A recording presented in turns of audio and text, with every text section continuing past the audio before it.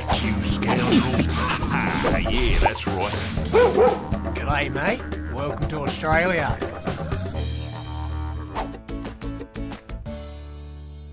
Volcanoes can be absolutely massive, but the biggest volcano we found isn't even on Earth.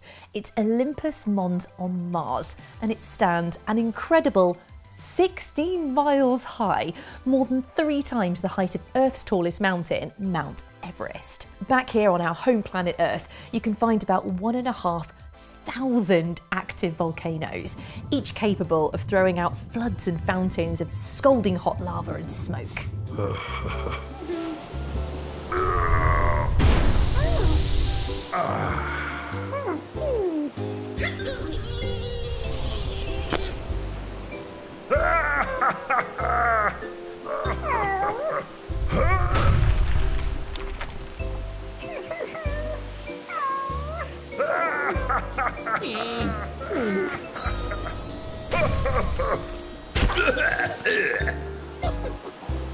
An erupting volcano is such an awesome sight that when early civilizations saw them, they thought they were the homes of angry gods.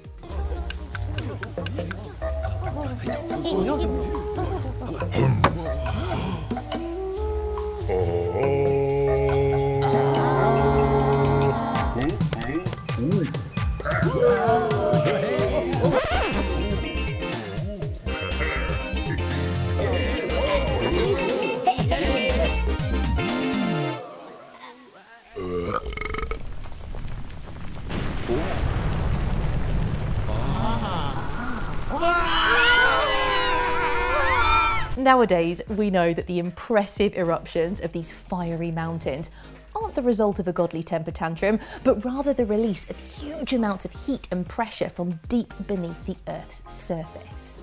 If you were to slice the Earth in two, you'd see that it's a bit like an onion with several different layers on top of each other, but as it's nearly 8,000 miles thick, it might take a while. On the top here, you have the crust. That's the hard rock we walk around on, and the oceans, they sit on top of that too. And beneath the crust is a thick layer of solid rock called the mantle that's so hot it's a bit like really thick treacle. It flows like a liquid, but very, very slowly. And then further in, it gets even hotter, and the next layer, the outer core, is made up of liquid iron. When you finally get to the centre, there's an inner core of hot, solid iron. Oh, tiring work. Oh, hello, Fenton. What are you doing? Oh, but I'm supposed to be digging the hole.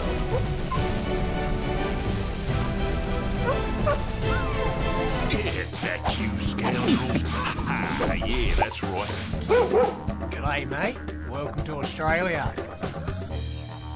Scientists have worked out that the temperature in the centre of the Earth is really high, about 10,000 degrees Fahrenheit, and the sizzling core acts like a hot plate underneath a pan of boiling water. The lower part of the mantle that's in contact with the core heats up, and because it can flow like a really thick liquid, it slowly rises towards the top. When it gets there, it's got nowhere left to go, so spreads out sideways.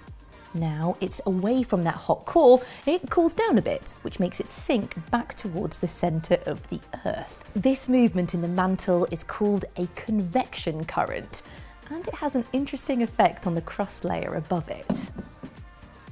The Earth's crust isn't one solid piece. It's broken up like a jigsaw into pieces called tectonic plates. When the flow of hot mantle rock spreads out, it pushes those plates around and they bump and crash into each other and things get really exciting. When the plates grind together, that produces tons of heat, which can melt the solid rock into something called magma. More and more grinding makes more and more magma, and it builds up in pockets deep under the ground called magma chambers. The walls around the magma chambers are solid rock. They can't exactly stretch to make more space for the increasing amounts of magma inside, so the pressure keeps building and eventually, well, let me show you. I'm going to demonstrate all this with my model volcano. This bit in here is the magma chamber. Now, rather than heat and rocks in the Earth's crust, I'm going to put in some vinegar with a bit of red food colouring and baking soda. And this is all going to produce a lot of gas and foam, which will be our model magma. A little bit safer than using actual molten rock. But just like in a real magma chamber, the pressure is going to build, and it's got to find a way to escape. So let's try it. Right, first things first, I'm going to put in our vinegar. Here it goes into the magma chamber.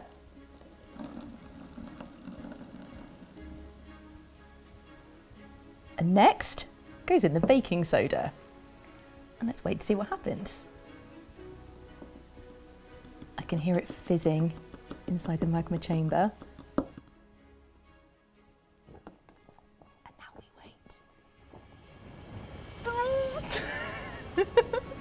We've got an eruption! Oh, look at that! So already that high pressure magma eventually finds the easiest way out through cracks in the rock. And when it's out, it changes its name. When it's inside the molten rock, it's called magma. When it's outside, it's called lava. The lava flows out, this is awesome, like it's doing right now, and it cools in the air. It forms a huge pile of solid rock that we call a volcano.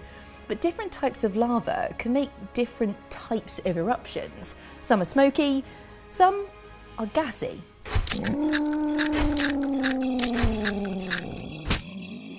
What's that gas in the air that seems to be knocking everyone out? Is that the volcano?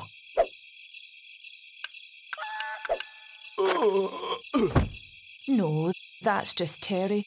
He's eaten all the sausages. Hello? Sorry.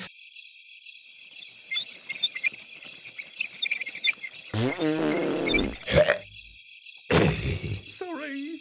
Runny lava will find its way through cracks easily, so not much pressure builds up before it pours out all over the surface like a flood, creating a wide volcano with shallow slopes, like on Hawaii. But a stickier lava can't flow as easily, and it builds up lots of pressure before it escapes. That will make an explosive eruption with huge ash clouds, producing steep-sided volcanoes like Mount Fuji in Japan.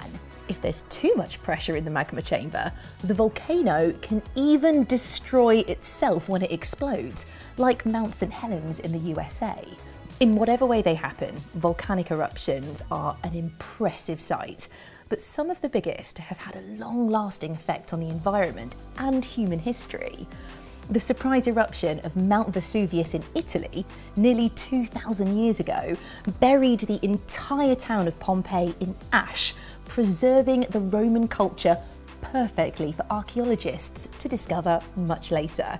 And right now, the pressure is building in a gigantic magma chamber underneath Yellowstone National Park in America. We don't know when it will erupt, but when it does, we reckon it'll be a big one. So much so, it will get the title of being a super volcano. Just doesn't seem to be cooking on this fire. How?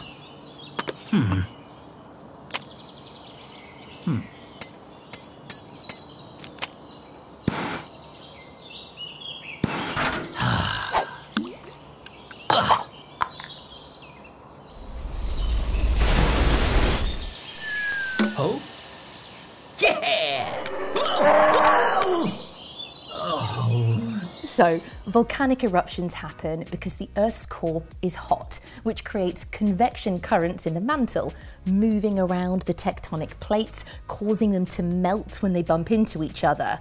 That hot rock builds up in magma chambers until the pressure is too much and the magma escapes, becoming lava that cools to make a volcano. Thanks for watching, and for more awesome Explained with LEGO videos, make sure you hit that subscribe button and comment below with what questions you want us to answer next. Now, how am I going to clean all this up?